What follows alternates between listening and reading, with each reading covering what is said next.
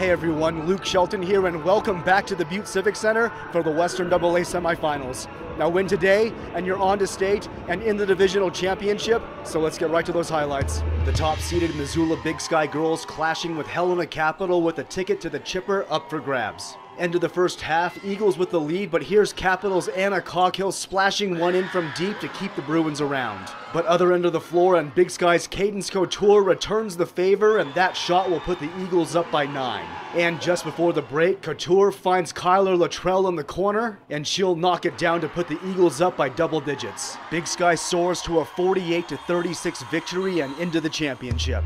Our final game of the day, a meeting between the Helena Bengals and the Hellgate Knights to see who takes on Big Sky in the title game.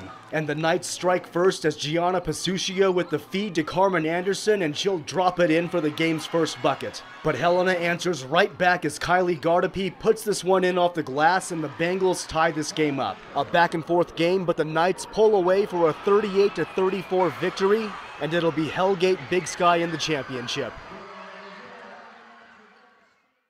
And the Western AA wraps up tomorrow right here at the Civic Center. In Butte, Luke Shelton, MTN Sports.